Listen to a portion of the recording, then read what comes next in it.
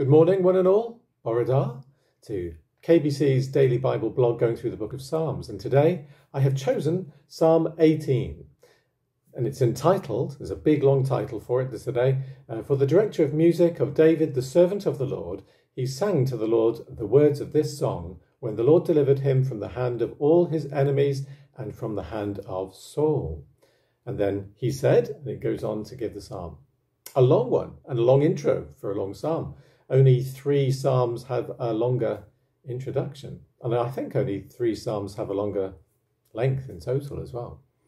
The reference to Saul refers to the time, I suppose, beginning from 1 Samuel 20, when Saul, who was king, decided he didn't want David around. And out of jealousy for David's popularity, he attacked him. And David had to flee for his life. Nevertheless, Saul is not counted explicitly as one of David's enemies here. He says, delivered him from all his enemies and Saul. And we'll come back to that thought in a minute.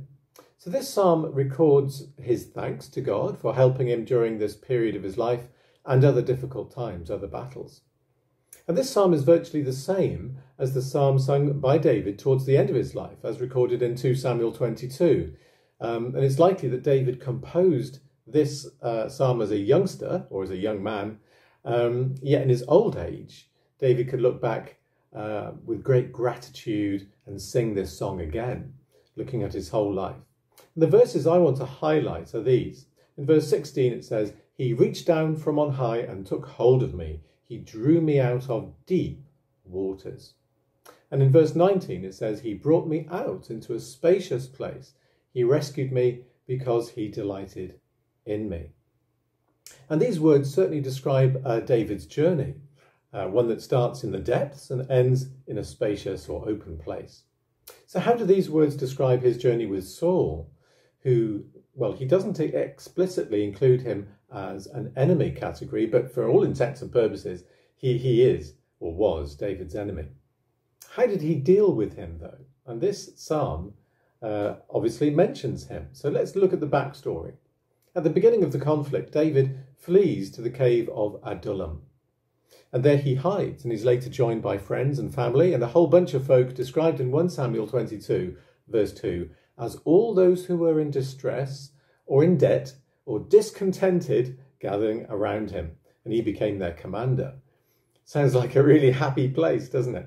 Anyway, he records his prayer to God there, which you can find in Psalm 142. Just pick out 1 or 2 verses there.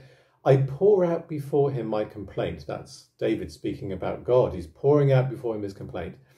"Tell him my trouble. And when my spirit grows faint within me, it is you who watch over my way." So here we find him casting his cares, of which he had many, on the Lord, taking his complaint to God, which I've discovered happens a lot in the Psalms. David certainly does that a lot in the Psalms. And we hear Jesus echoing those words, really, by saying, "Come to me, all who are heavily laden, and I will give you rest. Cast your burdens on me." And that's important, isn't it? Because if we don't cast our burdens on the Lord, we'll probably cast them onto the nearest and dearest around us, and that's not good. So he spends time with God, which is crucial. And later in his journey, he's found in the desert, fleeing from Saul, and he comes across this very desolate place. And he talks about a thirst, and as the deer seeks for water and pasture, so my heart seeks after you, my Lord. And anyway, in Psalm 63, he says this, "O God, you are my God. I earnestly search for you. My soul thirsts for you. My whole body longs for you in this parched and weary land, where there is no water.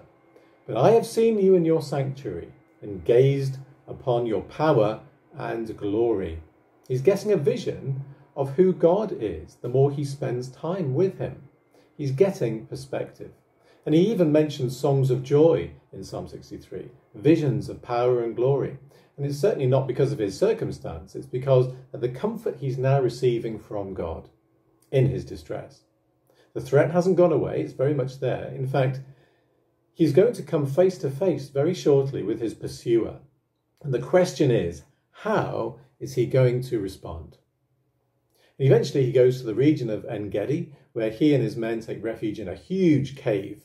And while hiding in it, unknown to him, shortly, Saul is going to wander into that very cave to spend a penny and be very vulnerable. Talk about having your guard down. But what is David's mindset at this point? Well, we do know, because in Psalm 57, he writes about it. And he says in verse 7 and 8, "My heart is confident in you, O God. My heart is confident. No wonder I can sing your praise. Wake up, my heart. Wake up, O lyre and harp. I will awaken the dawn with my song." Wow. Now that psalm, there's no talk of revenge killing as there are in previous psalms, killing by the sword.